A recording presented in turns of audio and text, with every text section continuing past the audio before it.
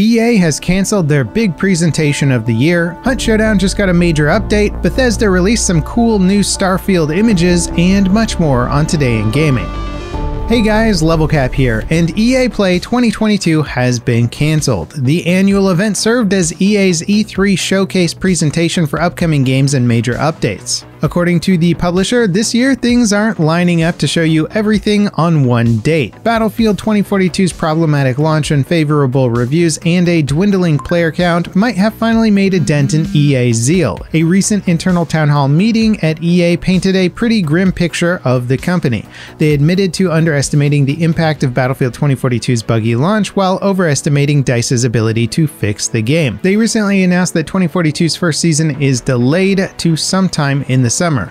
More recently, they announced their Dead Space remake was originally targeting a 2022 launch, but that's been moved to early next year. Before 2042's launch, EA had put multiple projects on the back burner, like a new Need for Speed game, PGA Tour, and more. With all these delays and likely more piling up behind the scenes, it made sense that EA would cancel their annual presentation. And all things considered, canceling EA Play seems to be in line with a lot of other things going on in the game industry. It's clear that EA are having a rough time, but so are many other game developers and publishers right now. Diverting time and resources away from developing games to host a big gaming event with little to show seems like it would do much more to hurt than to help their current situation.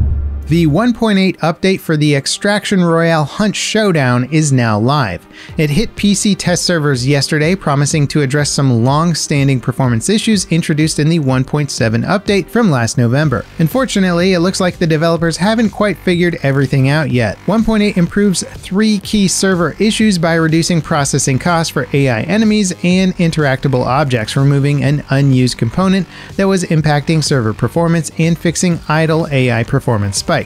They also addressed a client-side issue where the game was calling on the Steam API too often. You should notice a minor performance bump across the board, especially if you have a slightly older PC. The devs also made the game's lightweight profile available again to help identify the cause of other performance issues. You'll find this tool listed under the game's betas in Steam. Enabling it will send the devs more information about your hardware and gameplay. However, it does come with a minor performance penalty during extended play sessions, so only use it if you feel like being a guinea pig. The 1.8 patch also fixes a ton of bugs and makes some minor gameplay tweaks. Doors can now be opened toward you by walking backward while interacting with them. This is a subtle but significant change that should open up a ton of stealth options. Basic AI enemy now won't react in unison to stimuli like footsteps or gunfire. Each enemy will respond individually. This change should make them react more naturally to player activity. The list of bug fixes is pretty extensive, though most of them address issues with the game's various maps. We'll have the full patch notes linked below if you want to read through them for yourself.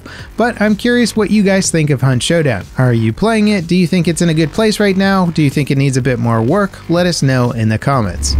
Bethesda released new concept art for their upcoming space RPG Starfield in a developer update video. It showcases ship designs, interiors, cities, and more. And while it looks impressive, we still have yet to see the game in motion outside of a cinematic gameplay teaser. Bethesda is teasing a big summer reveal ahead of the game's November 11th launch. The developer update video also includes info about companions and an Oblivion dialogue mechanic that was brought back for Starfield. The game is Bethesda's first brand new IP in literal decades, and it'll launch as an Xbox and PC exclusive title. Open-world adventure brawler Elden Ring has sold over 12 million copies since launching 3 weeks ago. The game is widely celebrated as the developer's most significant achievement since their iconic title Dark Souls. Despite some performance issues and the standard fare of gameplay bugs, reviews from players have also been getting more positive over time. The game launched to a pretty mixed initial reaction thanks to those issues, but updates have done a lot to smooth things out for most players. Elden Ring's success has prompted the developers to consider a new franchise of games based upon it. Ubisoft dropped the Tom Clancy branding from their upcoming free-to-play competitive FPS XDefiant.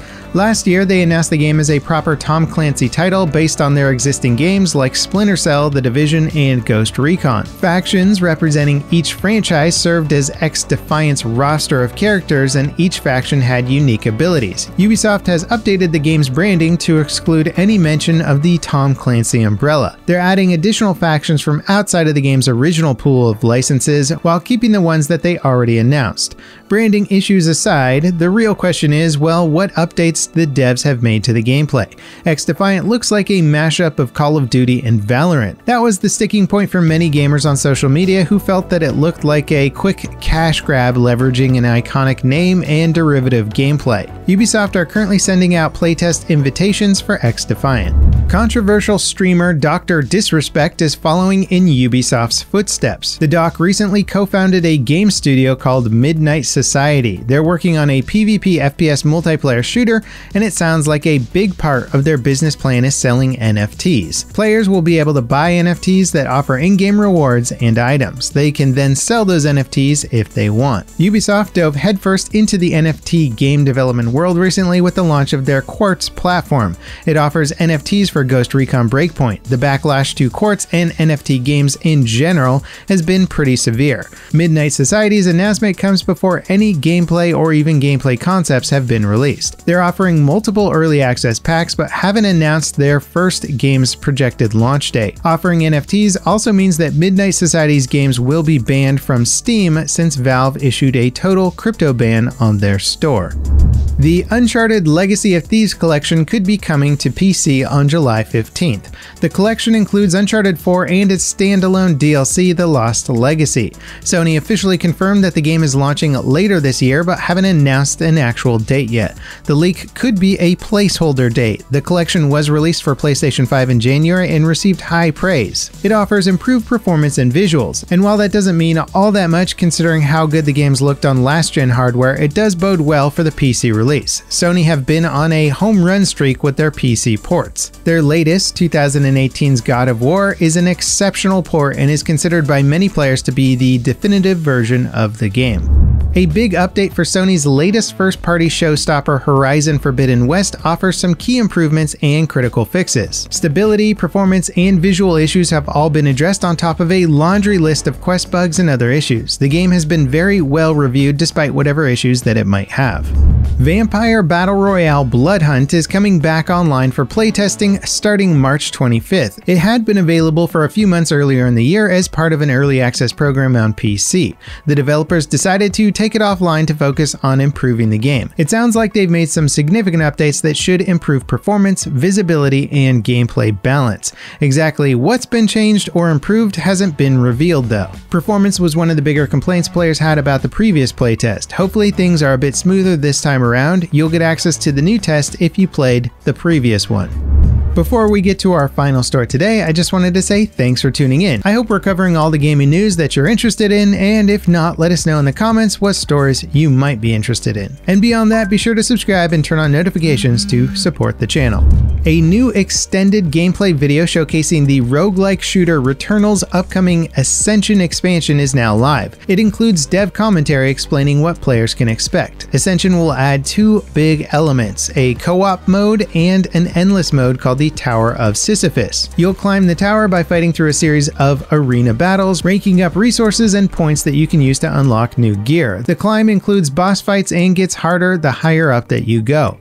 Ascension launches on the 23rd as a free update, and based on this new gameplay footage, it looks like it'll offer a ton of replayability. And that wraps it up for today in gaming. As always guys, thank you so much for watching, and I'll catch you next time. This is Level Cap signing off.